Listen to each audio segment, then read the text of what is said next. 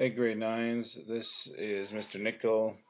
Just wanted to talk to you about a couple things with labeling your Google documents so it makes it easier for me to mark so I don't give you a 0. Some of you are going to notice in your marking on HomeLogic that you have 0s for assignments.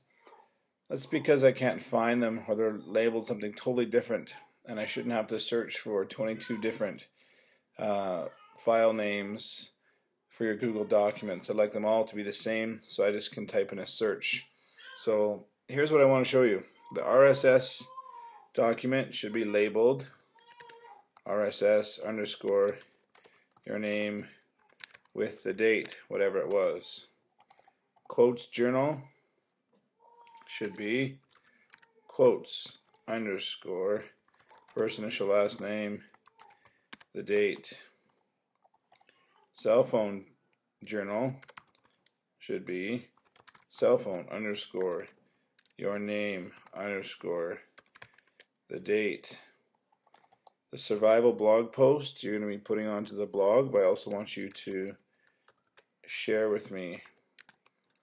You're going to call that survival blog post underscore first initial last name underscore the date. Self-evaluation for the waiting project. Okay, this was submitted online. You can hear me typing. If you did not submit this online,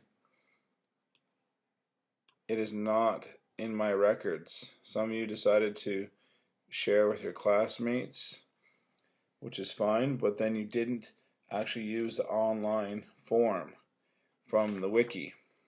So go back to the wiki, find the link, and submit your self and peer evaluation.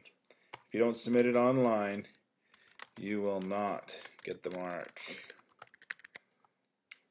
And you're waiting on the world to change global issues project. I think I asked you to do that as waiting project final. This is the one that you want to share with me. That was March 6th.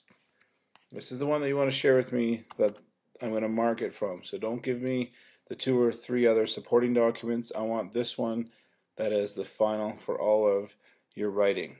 If you have any questions, give me an email. I should be able to get back to you Monday night after class in the evening sometime.